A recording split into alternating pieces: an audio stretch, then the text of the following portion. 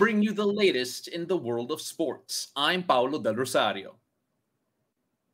Stations you want to hear from your favorite icons and athletes. I'm Diego Dario. And in tonight's game plan, Joe Maraguinot and Sati Espiritu join us as we dive into the new look roster of the Balipure Water Defenders. We'll also find out how much does a UAAP courtside reporter become part of the team with Joe Maraguinot and her season 77 CSR, friend of the show, Laura Lehmann Pesumal. And we'll go through some of the greatest Miami Heat players of all time with Barangay Ginebra's own Jollo. Buckle up, sports fans. Let's get in the game. Now, the world continues to shake for the Premier Volleyball League as changes keep on coming for our teams. Now, let's take a look at some of the new look Balipure Water Defenders. As we can see in the list that's about to come up right now, they have 6 mainstays and 8 new players bannered by former Ateneo Lady Eagle Joe Maraguinot. Now, joining us tonight to talk about their new look team, we have mainstay Sati Espiritu and new addition Joe Maraguinot of the Balipure Water Defenders. Ladies, welcome to the game. Thank you very much for joining us here tonight. At alam ko that this is still a weird setup considering that we're all far apart from each other. But again, thank you very much. Una, Joe, happy birthday, ha? I hope you enjoyed yung celebration mo. All right, so Joe, can you take us through yung decision-making process mo? Ba't mo pinili yung Balipure?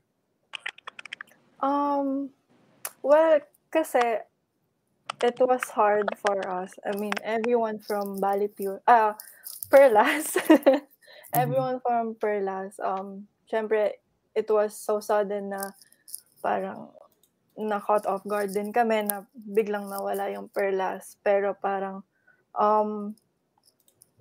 I'm glad that Balipure accepted me and yung ibang players din kasi nga marami ring teams na nawala, 'di ba? So parang I'm just really thankful for Balipure for accepting us newcomers.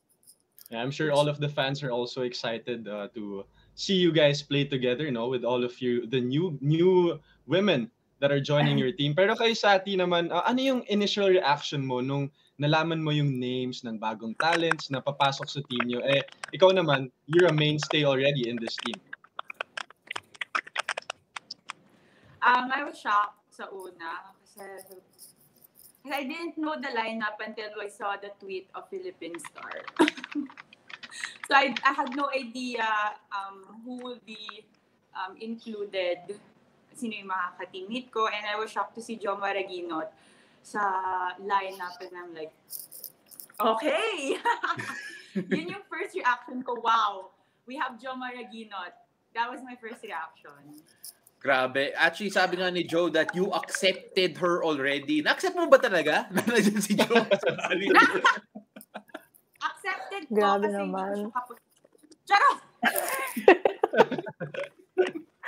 Well, anyway, Joe, syempre, a new team, coming into it, you have a lot of people that you're going to get to know. Are you excited to be teammates with anyone in particular? Anyone specific? Actually with everyone, because most of them first time ko makakasama. And yun, I mean, I'm medyo shy, so parang pero nakita ko naman last PVL na parang sobrang fun nilang maging teammates, parang tawa lang din sila ng tawa. So, excited akong makita ko lang sa kanila. Well, I'm sure shy ka off the court, pero grabe yung power mo rin on the court, Joe. Pero let's move on to kay Sati naman. All due respect to former Balipure talents like, Grace Bombita. Pero ano yung nakikita mong upside sa team, sa bagong team nyo na meron ngayon? Kasi as a player, medyo exciting na may bagong players. Tsaka yung goal nyo, syempre, is still to win.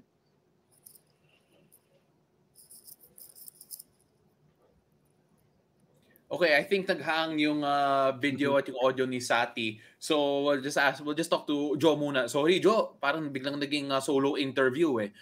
Pero alam mo yung team na to, parang mas balance ngayon eh in terms of attacking. In fact, that was one of the things that yung manager nyo mentioned, that yung mga moves nyo ngayon will try to balance out yung atake ng Balipure. Nakita mo ba yun? Base sa mga pangalan na sumama sa Balipure? Actually, nung sinabi sa akin kung sino yung magiging teammates ko, like, yung bagong names, parang nagulat din ako na parang, wow, parang, kasi nga, first time ko rin silang makakasama. So, parang,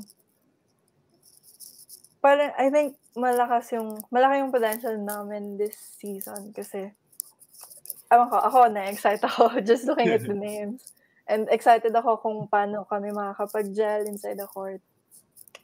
Yes, for sure. Joan, ano naman, nung nakita mo naman yung list na yun, ano yung naisip mo agad na magiging identity ng team ninyo? Kahit di pa kayo nakaka-practice together, ano yung magiging identity nyo sa coming conference ng PVL? Well, I think ma-maintain pa rin yung pagiging what do you call this? Parang maging masaya lang with in every game. Because I think yun yung na-establish ng Balipure last season. So I think ma-retain namin yun. And I think mas magiging masaya kami this conference. Speaking of mas magiging masaya, Sati is now back. Sati, thank you very much for joining us once again.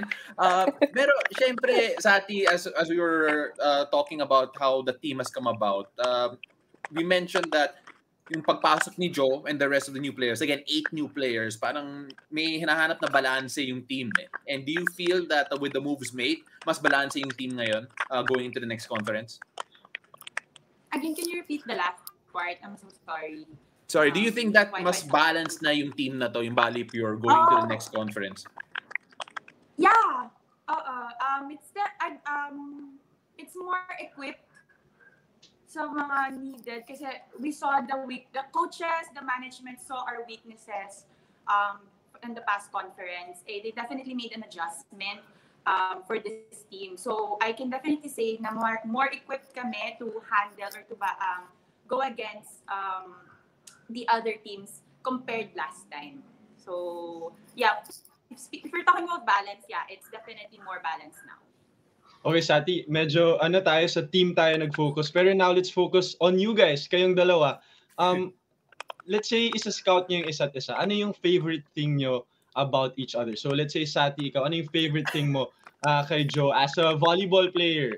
As a volleyball, so on the court. Okay, sige. On the court. Parang kailangan specific. Okay, so ako muna. Hindi ko walang mababanggit si Joe para sa akin, pero sige. So, ang dami kong unang-una is yung, well, she's known for her hand na grabe, hindi ko mabasa. So, hindi ko talaga mabasa. Like, I don't know if it's where the direction of the ball dahil dun sa kamay niyang, sorry, Jo, pero grabe. Oo, hirap akong basahin. Jo, so ikaw naman, since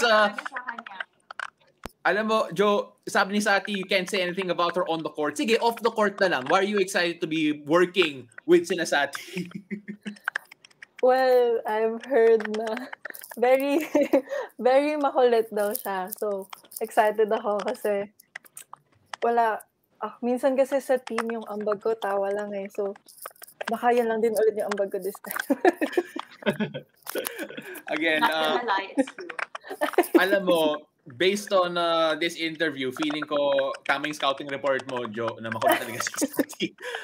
But you know what? We wish we had more time to have the both of you on, but now we gotta move on. Sati, maraming salamat. Thank you very much for joining us. We hope to talk to you again soon at sana hindi mawala yung connection mo at tuloy-tuloy yung kwentuhan. Salamat ulit. Thank you, Sati. But si Joe, she's gonna stay with us. After the break, we'll find out how much does a UAAP Courtside reporter become part of the team with Joe Maraguinot and her Season 77 CSR, Laura Lehmann. Stay tuned. You're watching the game.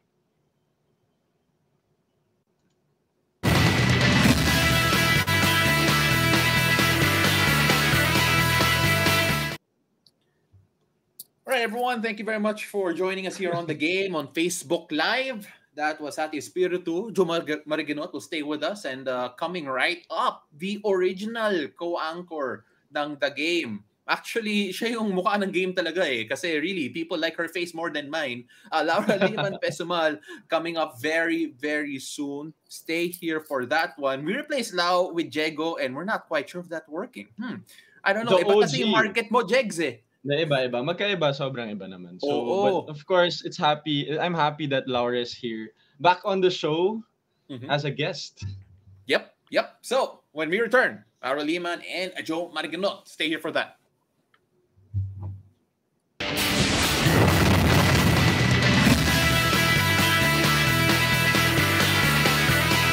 Welcome back to the game.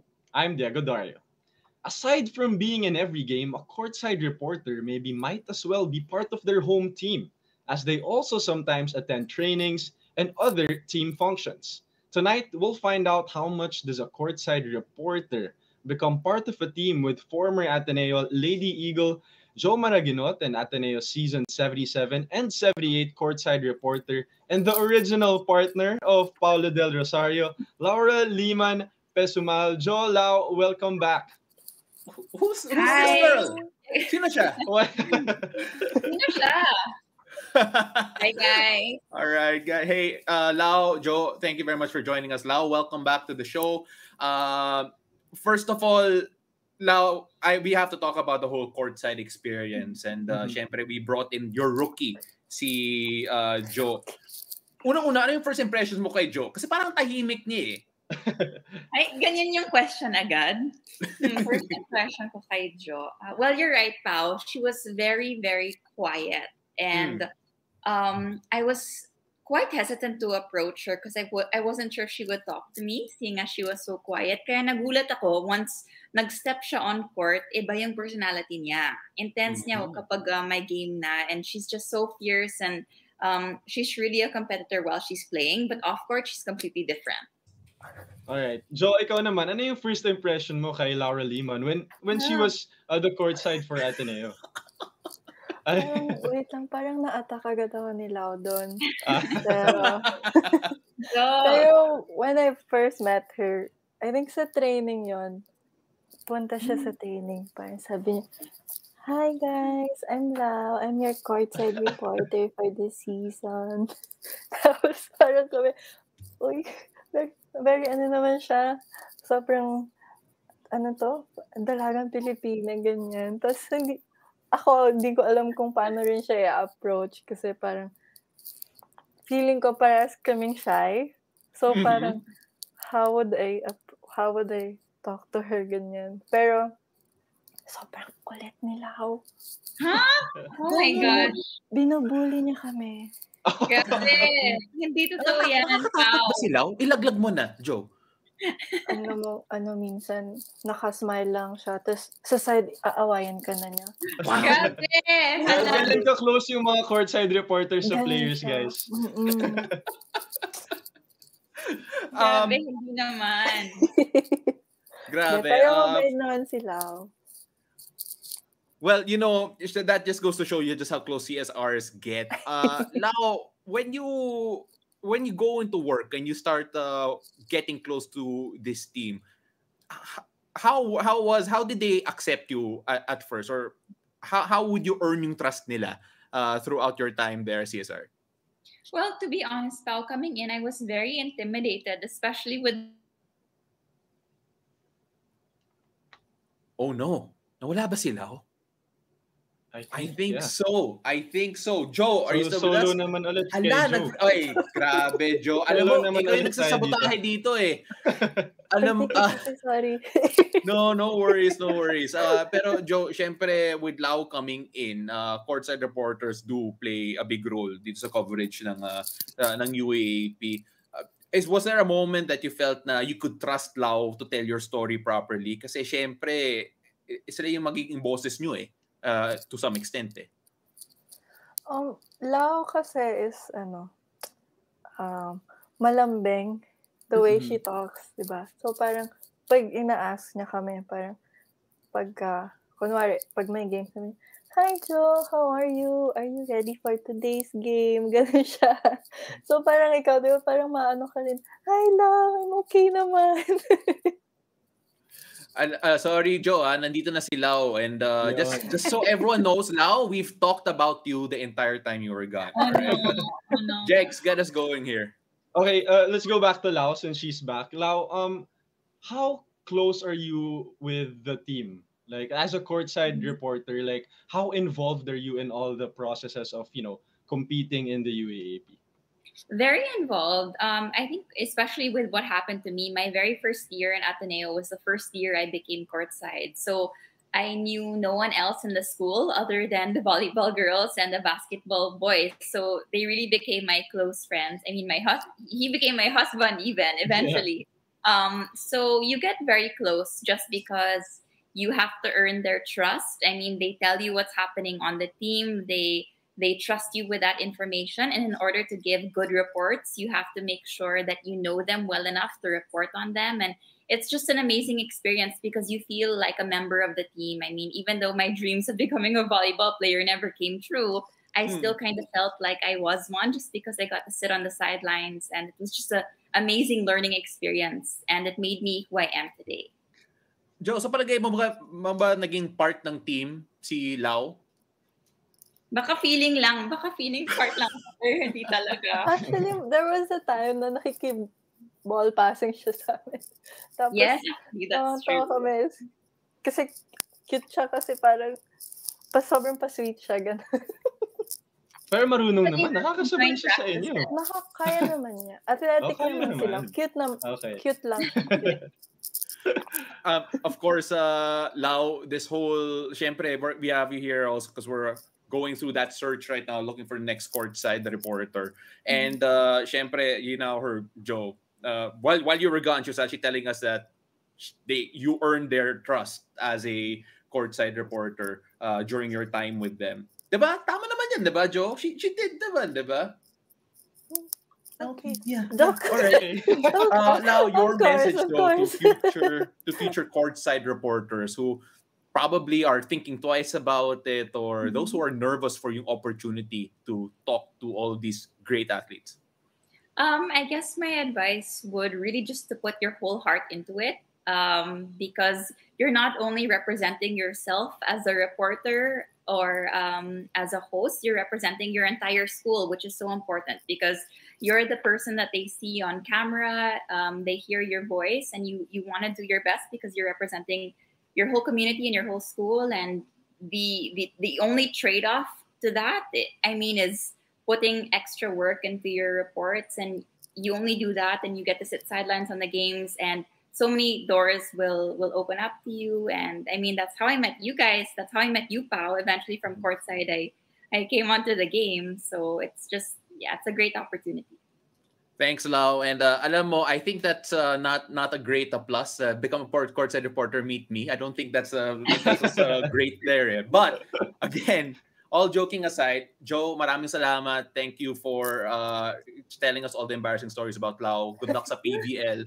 And of course, good luck on your new team. Lau, I did not write this, but the next line says, you will always be part of the game. Maraming salamat. Thank you, Lau. Thank you, Joe. Thank you. Guys. Thank you. All right. Now, do you want to be the next Laura Lehmann and be a part of your university sports team? Now is your chance to audition as the next UAAP courtside reporter. If you are 18 to 23 years old, currently enrolled in a UAAP school and fluent in both English and Tagalog, submit your CV and a 90-second headshot video with brief introduction and why you want to be a courtside reporter to the email on your screens on or before February 6, 2022. Now, when we return, we'll find out who tops the list of all-time greatest Miami Heat players in history. Keep it here. You're watching The Game.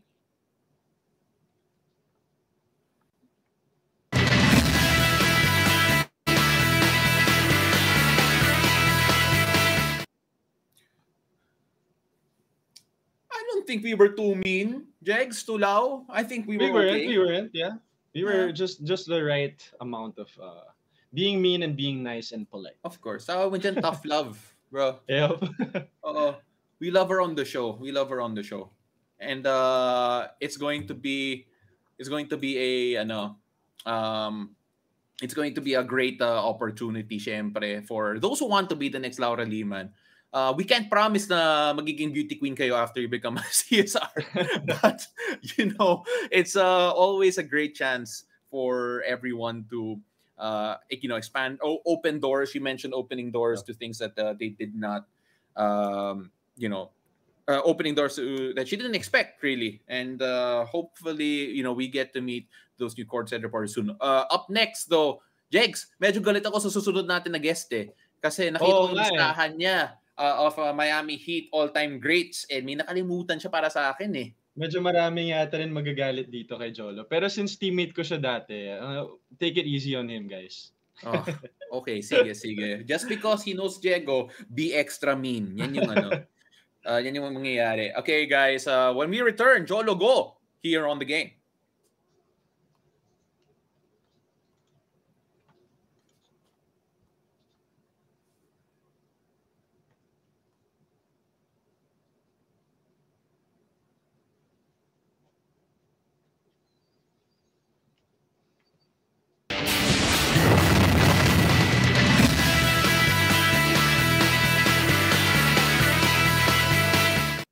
Well, you're watching the game. I'm Paulo Del Rosario. Let's bring it to the NBA, where we are always a fan of all-time franchise players. And this time around, we're taking a look at the Miami Heat. Now, joining us tonight to give us his picks for all-time Heat players in history, Barangay Ginebra 3x3 Zone, Jollo, go. Jollo, welcome to the game. Hello, good evening. Good evening. Huy, ayan, yan yung okay, yan yung gusto ko. Walang po. Jollo, before we get started on your list here for all-time greats, pag-usapan muna natin yung current Miami Heat roster. 30-17, ano yung thoughts mo sa squad ngayon? Nagulat ka ba that number 1 sila sa East? Actually, hindi naman sobra. Kasi parang for me, sobrang balance ng team nila eh. Tapos yung maganda pa yung mga main guys nila willing to defend. And as a team, ang galing nila dumipensa. So, yun. So, defensively, siguro kaya sila medyo okay sa standings or number 1 sila. Actually, Jollo, nung teammates pa tayo sa Gilas, tsaka nung sa UAAP na rin, Miami fan ka na talaga nun eh. Pero sa tingin mo, makakabalik ba sila sa finals this year? Ngayon na number 1 sila sa East. Pero ang daming superstars din sa East eh. Free ko kaya eh. Kasi pag tinignan yung lineup nila, yun nga eh. Kasi yung main guys nila, parang defensive-minded eh. Hindi lang, di ba, usually, pag Brooklyn Nets, Durant, Harden, more on scoring eh. Pero ito, they can score, tapos, yun, yung defense, saka yung teamwork nila, parang talagang maganda yung ball movement nila, may shooter sila, so medyo kompleto yung team nila. And may experience na rin naman sila sa finals, so siguro may chance sila. Alright, so we asked you for a list of your top 3 all-time Miami Heat players. So, all-time to so you can go all the way back. Unahan muna natin yung honorable mention kasi syempre the top 3, mas mas controversial yan eh. Yung honorable mention mo, Chris Bosh, 2-time NBA champion, 7-time All-Star during the Heat tenure niya at na-retire yung jersey niya, the number 1. Gaano ka-importante yung si Chris Bosh sa legacy ng Miami Heat? Siguro yung nag-run sila yung Big 3 nila. Siguro pag, syempre, we all know, LeBron James and Dwayne Wade yung main focus. Pero siguro, siya yung nagpapahirap mas lalo sa teams. Kasi, yung skill set niya, pwede sa outside, kung gusto niya pumoste, tapos pwede mag-dribble. So, yun, ang hirap niyang depensahan din. Tapos may Wade and LeBron ka pa. So, siguro sobrang laking bagay niya na nag-champion sila back-to-back nung 13 and 14. So, yun. Yes, for sure. Actually, what could have been also to si Chris Bosh, no, if he didn't have that, health issue that cut his career short, baka mas gumagana pa siya sa game ngayon with, big man shooting from the outside. Pero Joe, punta naman tayo sa, sa list mo na sana hindi naman magalit yung mga fans dito. Sa list mo. Ako eh. Hindi na nga nagsasmile si Pao eh. Pero, Joe, yung third pick mo, all-time Heat player, you chose Jimmy Butler. Ano yung sa tingin mo, bakit siya yung napunta sa list mo? Actually, kanina iniisip ko na yan eh. Kasi first talaga naisip ko, Shaq. Siyempre. Tapos Bosh or Shaq yung naisip ko. Actually, morning naisip ko rin ba? Kaso naisip ko, masyado pa akong bata nun eh. Actually, pareho tayo, Gen Z tayo, Jollo eh. So yun, kaya napili ko lang si Jimmy Butler kasi wala, out of nowhere, nadala niya, for me, siya nagdala sa Heat sa finals eh. Diba, no one expected naman na aabot sila sa finals, pero yun nga, yung leadership niya, talagang pinakita niya nung nag-run sila. So yun lang siguro yung thing na naisip ko, kaya ako siya nalagay sa top 3 sa Miami Heat. Alright, syempre now we move on to number 2. Ito medyo, I'm not surprised anymore na ito yung pinili mo for number 2 because grabe yung legacy niya doon. LeBron James, 2 NBA titles, 2 Finals MVP with the Heat. Siya yung nagpasimuno ng The Heatles and led the Heat to 3 straight Finals appearances and of course 2 championships with that. Ano yung legacy niya doon? Siguro yung time na nag-Heat siya, sobrang peak niya yun eh. Kasi di na siya sobrang bata, di siya matanda nun. So siguro yung doon niya mas napabagal yung game niya for me. Tapos siguro naging mas complete siya nung time na yun. And wala eh, LeBron James eh. So unstoppable lahat, kaya niyang gawin eh. Sa tingin mo ba yung nasa Miami Heat si LeBron James, they could have won more with the lineup that they have? Or mahirap talaga yung mga nakatapat nila nung time na yun? Siguro yung first finals appearance nila dapat sa kanila yun eh. Pero ang galing ni Dirk talaga. And yung buong Dallas yun, sobrang grabe yung team effort siguro nila. So, and yun nga, first year siguro ng Big Three, ng bagong team. So siguro medyo nag-struggle sila sa chemistry that time. Yung last pick mo, I think, Jegs, I think you have to agree with me that we have no complaints about this pick. Tama ba? Yeah, ito lang tingin ko yung hindi controversial medyo na pick ni Jollo eh. So, Jo, for your number 1 player of all time for the Miami Heat, Dwayne Wade, number 3 jersey retired for the franchise, 3-time NBA champion, Finals MVP as well. What makes him the greatest Miami Heat player para sa'yo, Jollo? First of all, siya yung dahilan kaya naging Heat fan ako eh. Kasi yung game niya, wala. Ano talaga eh, ang flashy, tapos for me kasi tapos nung nag-champion sila, ito yung parang lagi kong naisip nun eh. For me, parang nag-giveaway siya kay LeBron eh. Yung ego niya, binaba niya. Kasi syempre, alam naman natin siya yung face ng Miami for how many years. I mean, buong, diba? Pero nung time na pumasok si LeBron, parang nakita ko sa kanya yung pagiging mature niya sobra. Na hindi siya nakikipag-agawan kay LeBron. Pag time ni LeBron. Pero pag medyo off ni LeBron, dun siya gagawa naman sa kanya. And yun, saka yung first championship nila ni Shaq noong 2006, talagang feel ko nadala niya yung buong team. Kasi kung titignan yung team nun, hindi naman talaga star-studded. Pero okay talaga yung mga role players sila. Pero yung mga performances niya nung 2006, grabe. Grabe yung pagbuhat niya sa Miami. Yeah, again, no complaints there. Si Dwayne Wade, greatest all-time Heat player. And I have a feeling that, very little argument for anyone else.